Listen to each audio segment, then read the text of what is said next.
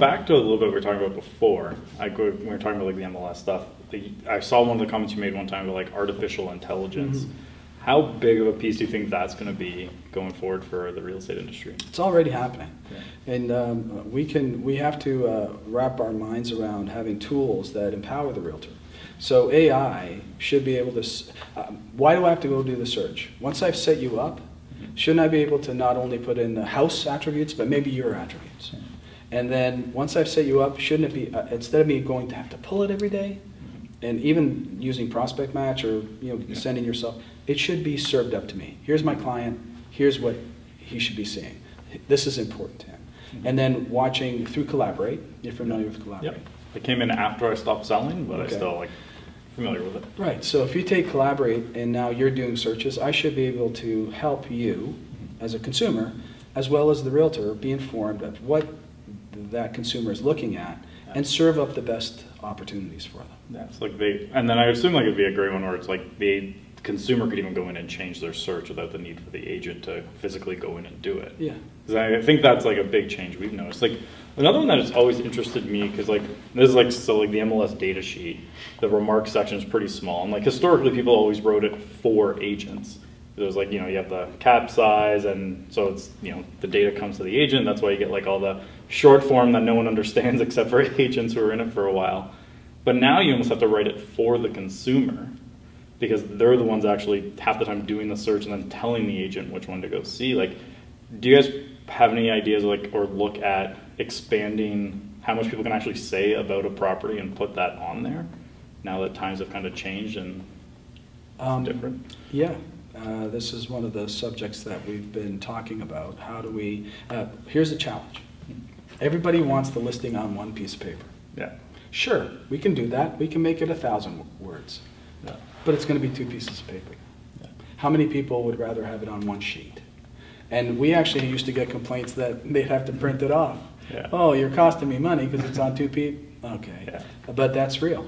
And so we have to listen to everyone and all their concerns. But I agree with you. If you should be able to explain it in its entirety, but do you really need 1,000 words? So maybe not that long, but because I know some I remember when I first saw the example I always had is I kept seeing in listings I had no idea what it meant, just BWL.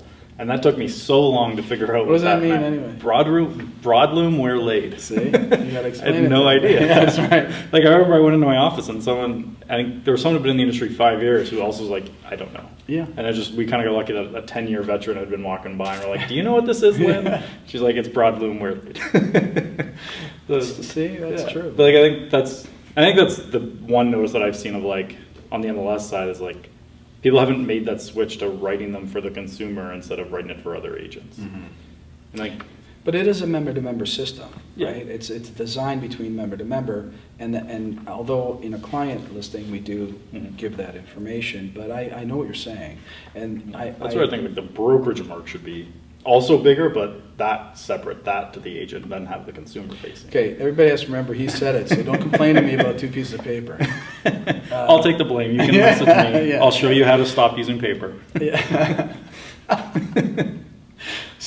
But that's a good point, and I think we have to think that way. We have to think about what is the best way to provide this. Yeah. A lot of people are using the attachments, so they'll put a feature sheet or they'll put more information in the attachments so that the realtor will look at it. But we don't. That's not consumer facing. Yeah. So we have to think about how do we serve that, and create that trust bond between MLS and the consumer. That's part of the problem with some of the occurrences now and how MLS is working. Yeah. If you're in Hamilton or you're in Niagara and it's a TREB listing, the consumer sees that listing and says, you're not showing it to me. So you lose a little bit of trust, you lose a little bit of that bond and that MLS, all the good that MLS has done over the years. So we want to solve these things and then put the information in the hands that the realtor wants to give them, as long as it's not too much. So in the terms of that, because obviously it's been in the news a lot, sold data, all that stuff, have you seen now that people can actually incorporate it onto their site, have you seen a lot of people actually now taking advantage of that, or is it a pretty small group? No. There's a lot of people operating vows. The order itself is very specific. There's a lot of work that we have to do to police that and make sure that everybody's complying. And at the same time, we've recently had a court order win, basically justifying our IP in that. So we do have to make sure people aren't misusing it or monetizing it or doing those things. I'm not sure that it's as innovative as I suppose some people would have hoped, but yeah, I think a lot of people are actually using the virtual office websites today. How much of the policing is like members who are just like, whether they know they're doing it or it's just like I didn't realize I had to do it that way, and that's what you're working on with them, versus people who have no like license or anything like that trying to like scrape the data? Like, is you know roughly how much of the two? We're focusing more on those that are outside at this point, although we are reminding our members that they must adhere to our agreements and agree to with the Competition Bureau and the order itself. Yeah. So if you've got someone who's really not paying attention to, let's say, the sign-in component, then yeah, we remind them. So one that I'm curious about, because like with Realtor.ca kind of being like right now the standard for home search in Canada, different than like in the US where there's a couple different options, even though Zillow's probably the main one there. What was the like reasoning behind bringing out TREB Home for people to search instead of like having them just use Realtor.ca? A couple things. We had I guess a disagreement with CREA on one matter, which was the alternate feature sheet. I'll just talk about that for a second. So a few years back, we have a provision in Stratus that if you populate this one URL for the alternate feature sheet that is your listing on your website, then when you would click on the away from the thumbnail in Realtor.ca, it would drive to your website. Yeah. And we had some brokers that were getting traffic of about 36,000 consumers on their websites, and that dropped to like a few hundred after they removed that. So they complained, and CREA really hasn't put it back. So we thought we've got a great relationship with Stratus in that way, and they produce this. It will be an adjunct to Collaborate at some point, so that information will flow back and forth.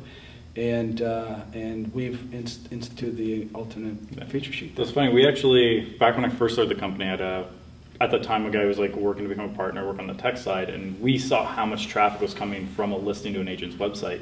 We actually started building a tool that would detect which listing they're coming off and redirect them to that listing on their website. Because they would always just go to the home page and you'd see a high bounce rate of people not finding the listing. Right. So we had built a tool that would detect the incoming URL and redirect them.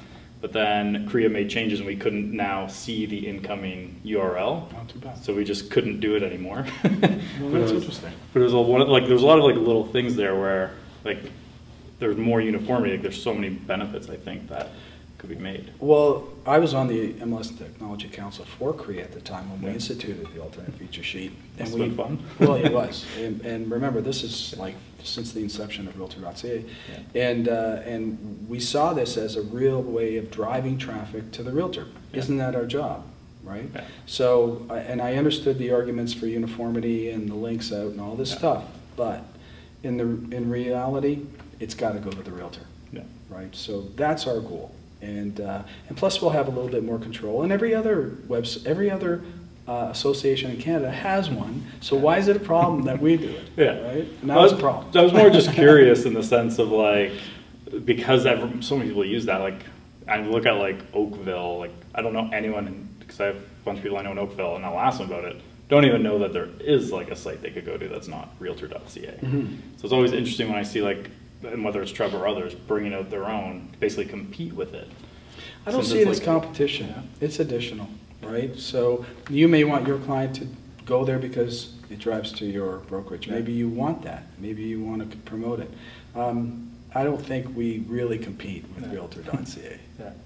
So switching gears a bit, because I remember we've had a conversation like privately about it before, and I've spoken to brokerages too, and like some who are involved with TREB, some involved with AREA, who do a lot of like agent training, who feel that both TREB and AREA shouldn't be involved in training agents because they feel like that's a brokerage duty.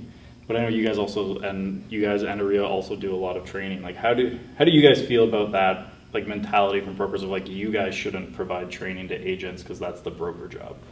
But I need you to define training. Whether it's like here's how you market your business. Like, no, we don't like, do a lot of that. Yeah. No, I know we have a few because we do get asked to provide that, but not really. Yeah. We spend most of our training time on teaching people how to use, I don't know, lone wolf forms, or Stratus, or Collaborate, or public records.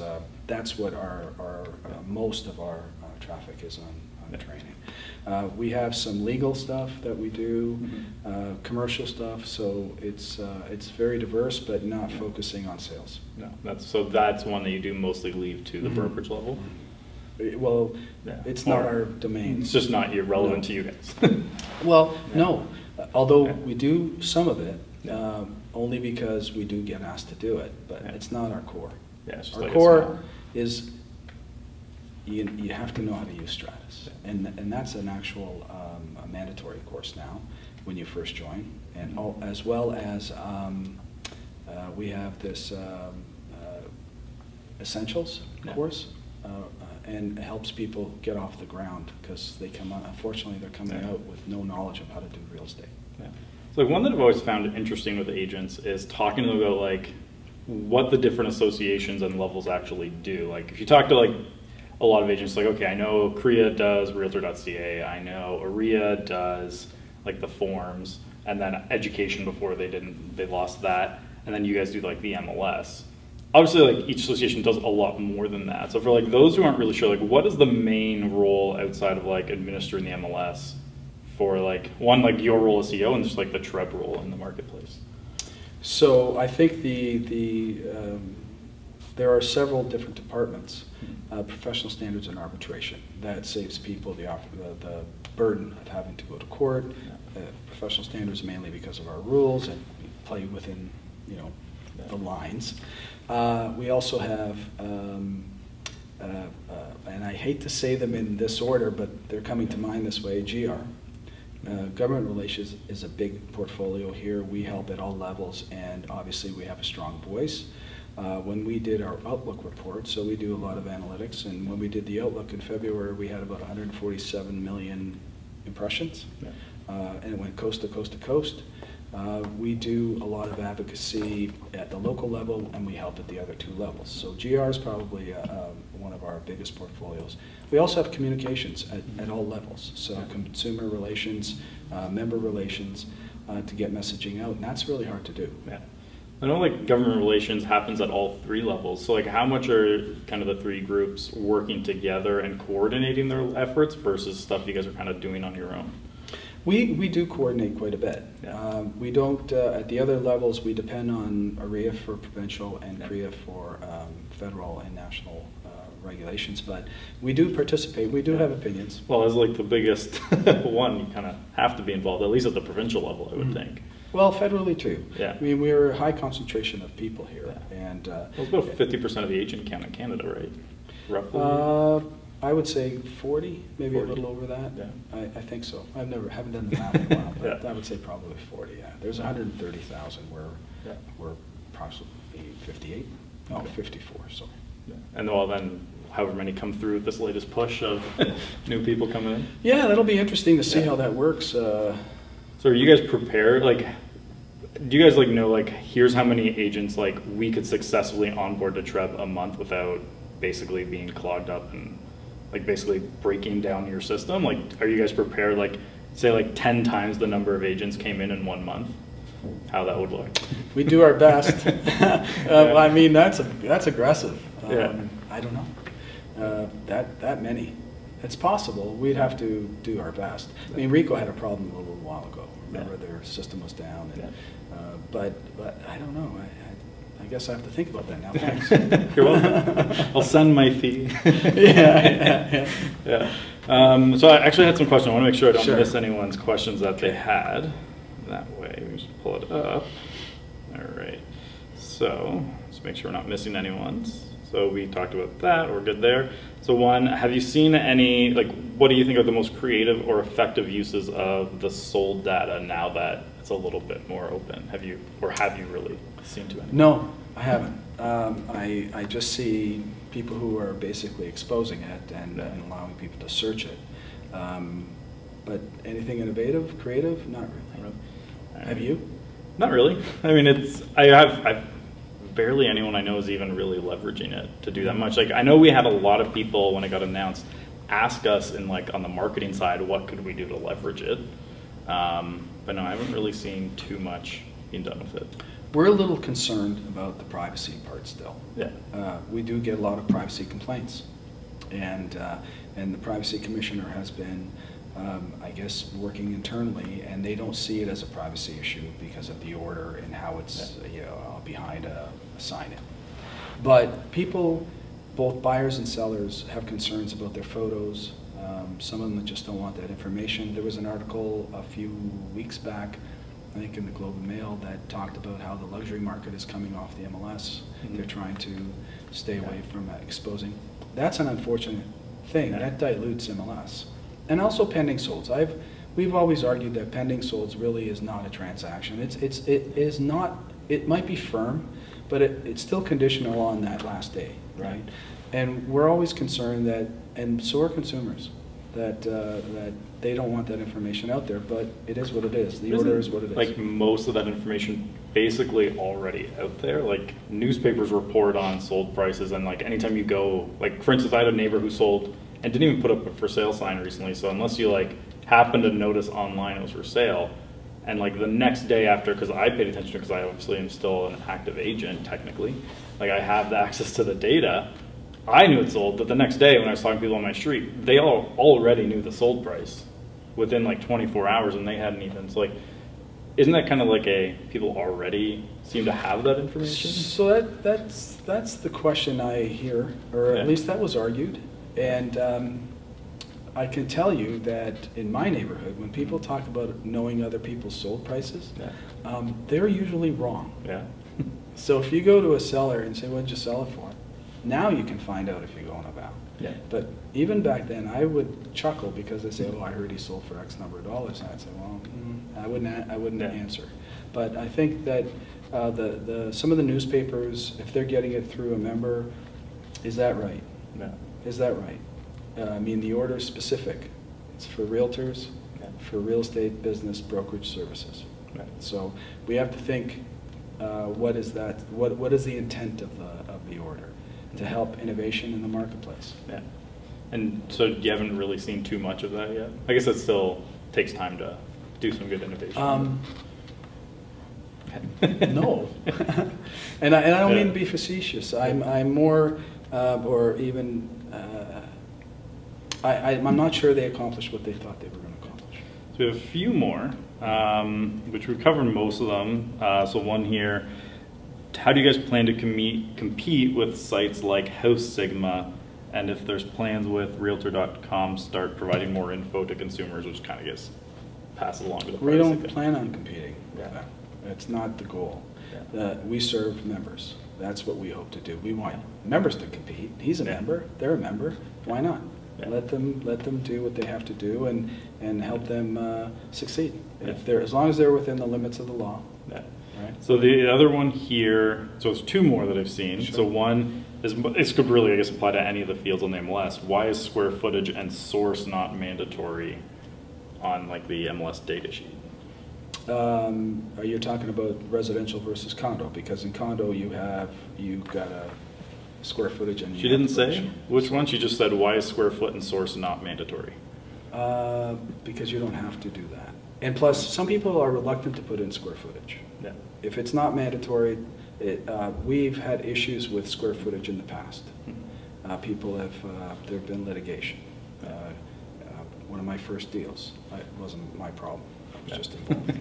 I wasn't even really involved. But if you get a builder square footage and they show you X number of square feet, and then eventually somebody measures, says this is wrong. And the other one is age. Age is a problem. How do you verify 100%? So we opt that out. You choose, right? Makes sense. David Kurt wants to hear some old football stories. Yeah, thanks, David. Yeah, and I don't have any. No.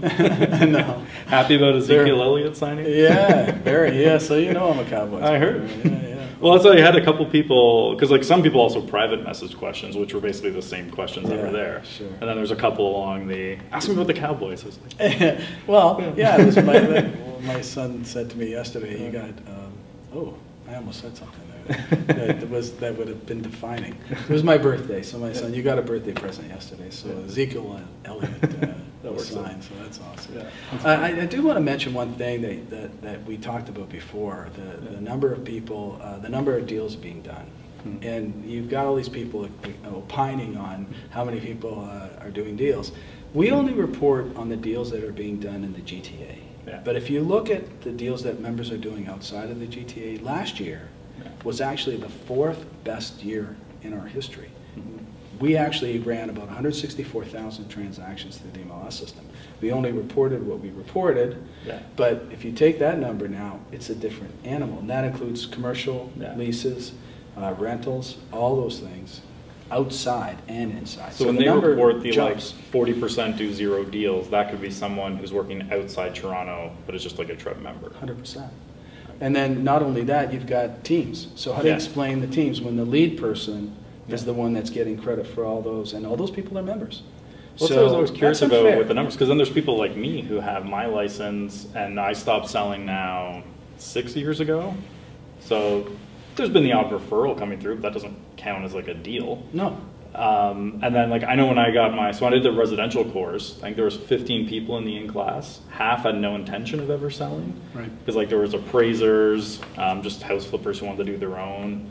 So like that's what I was curious about, like is there actually any tracking of like how licenses are like for people like that actually intend to sell? Because that's what I always find the misleading one of like, oh, the average agent makes below minimum wage. Well, if you look at the average, they're not actually working. Like there's so many that aren't even trying to contribute to that number. That's not what they do, right? So they do other things perhaps, or property managers. Right. So they manage properties and they do rentals, not necessarily through MLS potentially, or some through MLS, but they've got other responsibilities. And but I just found that it was very unfair for people to say those things. And I think Jason did a session on that, covering those things at Realtor Quest last year. Yeah. So you guys do Realtor Quest every year.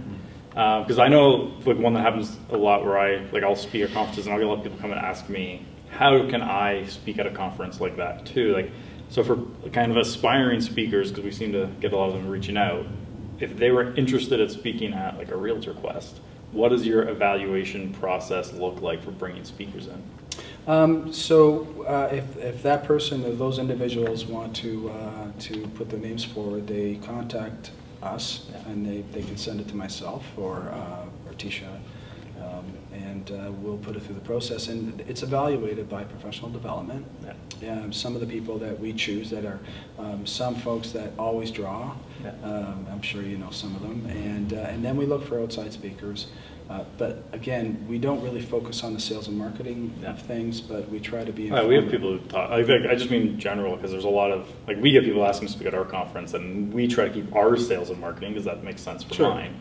But then the people who can speak about other things also has. Whatever the subject matter is, if it fits within our theme and we find that it's within our core competency, we'll definitely look at it.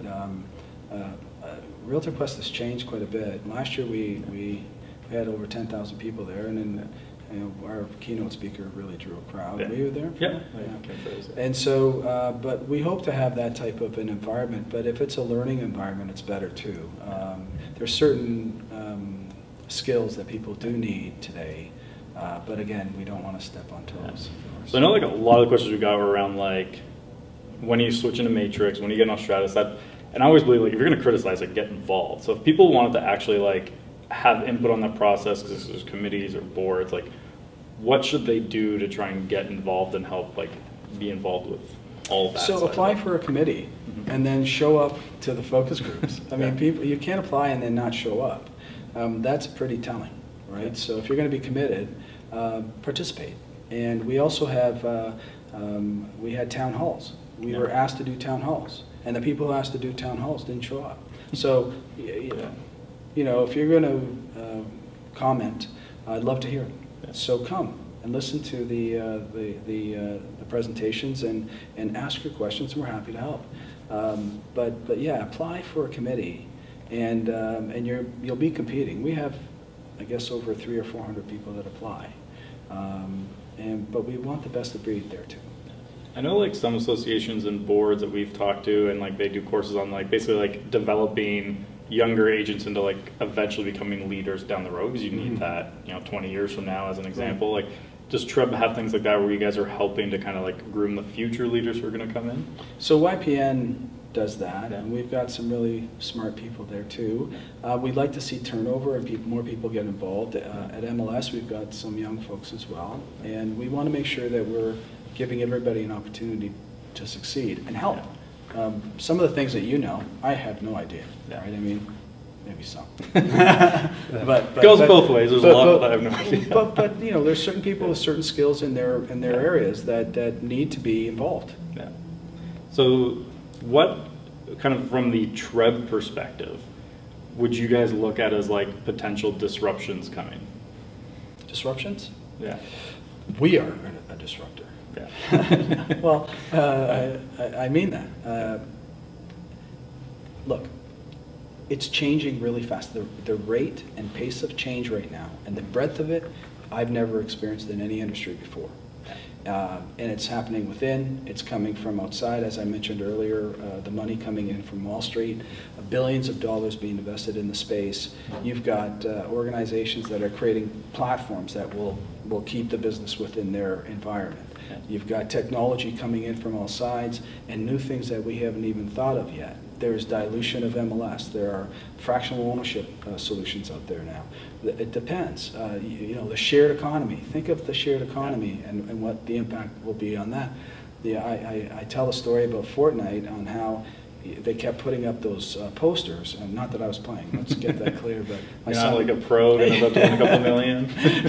But my son was showing me how, look, this poster, something's going to happen. Sure enough, Marshmallow had that concert with 10 million viewers on Fortnite. Yeah. That's insane. So that's just showing how the social construct is changing as well, and how technology is blending the fourth industrial revolution. Yeah. Right, the blurring of the lines between humanity and technology, that's happening. So in the next little while, we will see change that we really didn't think of before, maybe not in the next 5 years, but certainly after that. Yeah. And I know that there is some AI initiatives out there that will change things in the next little while. So I think we need to really focus on how do we stay relevant, how do we adapt these technologies, how do we adapt to the forces around us, and work in the best interest of our member, right? Yeah. And make sure that we still facilitate that the member, the realtor, is part of the process. Awesome. So that was it for this episode. Stay tuned for next week. I don't know who the guest is going to be, but you can see next week because by then I'll have filmed it.